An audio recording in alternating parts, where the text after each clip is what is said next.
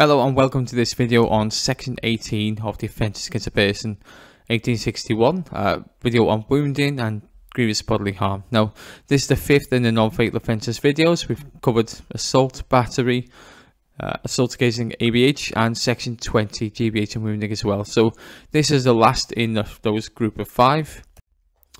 Now we're going to just, when we refer to section 18, this is of course the most serious of the non-fatal offences found in the Offences against a Person Act 1861, and this is an indictable offence, which of course means it can only be heard at the Crown Court, and the maximum penalty for this offence is life imprisonment. So the definition again comes from a statute as opposed to common law like assault and battery. So this is whoever shall unlawfully and maliciously wound or cause any GBH with intent to do some GBH to any person or with intent to resist or prevent the lawful apprehension or detain of any person shall be liable to imprisonment for life. So of course what we need to do is consider what each of these elements are. We're going to deal with the actus reus first, but then going to consider the mens rea. So when we consider the actus reus, we'll start with the unlawful, the wound or GBH, and this idea of causation. Then we move into the mens rea. So what does unlawful mean? Well, it's the same exact meaning as section 20 GBH. What it means is there's no consent or other lawful reason at the time of the crime. So nice and simple. What is a wound or GBH? Now again, it's exactly the same as in for GBH, section 20, with a slight difference. Okay, so meaning of the words wound to GBH mean exactly the same. GBH is a general term meaning really serious harm or serious harm from Saunders, and a wound is a break in the continuity of the skin from Eisenhower, so that exactly remains the same. But we do need to consider the element of causation, because of course the way the act is written is slightly different to section 20, because of course what it means is inflict GBH or to inflict a wound. So of course infliction just means causing. So in terms of you applying the law, what you need to know is that the normal rules of causation apply. So the before test, any multiple causes, and any legal causation as well. So the actus reus of section 18 and section 20 are the same, except that section 18 covers GBH by omission, but section 20 requires a GBH inflicted by a positive act. So once we deal with the actus reus, we understand that is pretty much the same as it is for section 20 GBH. So once you're familiar with that, it may be that you've got the same question and you're just not sure about which level of GBH it is. Well, you need to look to the mens rea, and that's where you'll find out. So the mens rea of GBH then is, we're going to look at this idea. You can either have intent for GBH or intent to resist lawful arrest. Obviously note here, it's a specific intent offence, so recklessness will not suffice here. So section 18 GBH to wounding, as we say, is a specific intent offence, which means it cannot be committed recklessly.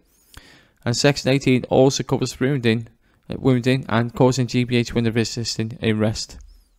So the charge will be preferred where it's easier to prove. So for example, it is of course easier to prove he intended to resist arrest than it is to prove he intended the GBH. So the prosecution need to prove that it's the defendant's purpose to cause GBH or to resist arrest, or that he foresaw this as a virtually certain consequence of his actions. So that is of course oblique intent. So in terms of intent for GBH then, if we've got direct intent to cause GBH, then this could be example, a defendant stabs a victim intended to seriously injure them. Now strangely, an intention to wound is not enough. You have to have intention to cause GBH or serious harm, or really serious harm. In terms of oblique intent, this is obviously the foresight of consequences. So if the act of the defendant is virtually certain to cause GBH, and the defendant realises this is so that Nedrick test is satisfied, then he has the necessary mens rea for section 18 GBH or wounding. So in the Crown and Taylor 2009, then the victim was found with scratches across his face and a stab wound on his back. Now photographs of the scratches showed no more than surface scratches, and it was impossible to tell the depth of the wound. Now the medical evidence didn't help in showing whether the defendant had intended to cause really serious injury, and the judge directed the jury that he had to be sure that the prosecution proved that the defendant had intended to cause GBH. Now, the defendant was convicted of a Section 18 offence, but on appeal, the Court of Appeal quashed the conviction on the basis that the judge had misdirected the jury. Now, an intention to wound was not sufficient for the mens rea of Section 18. It has to be intention to cause GBH. Now, of course, we've got a reduction of an offence. So the mens rea, if they can't be proved, if the the word cause has been held to be wide enough to allow an alternative charge under Section 20, which just means if there's no intent to cause serious harm, then we can drop down to the Section 20 offence instead. Now, in Belfon, the defendant slashed the victim with a razor blade, causing severe wounds to his face and chest. Now, the court said in order to establish a Section 18 offence, the specific intent part must be proven.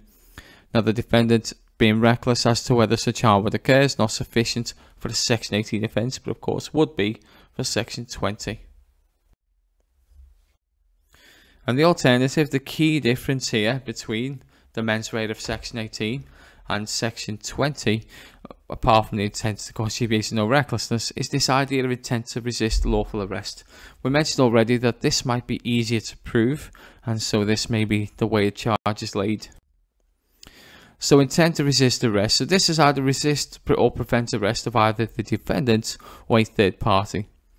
And the defendant must be awareness that there is an arrest taking place, and this arrest, of course, must be lawful. So Morrison is a good case to illustrate this. The mens rea here, so when resisting arrest, the defendant jumped through a window. Now the officers followed him, suffered cuts and so on in pursuit.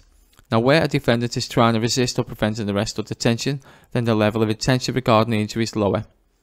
The defendant must have had specific intention to resist or prevent arrest, but only needs to be reckless as to whether the actions would cause a wound or injury.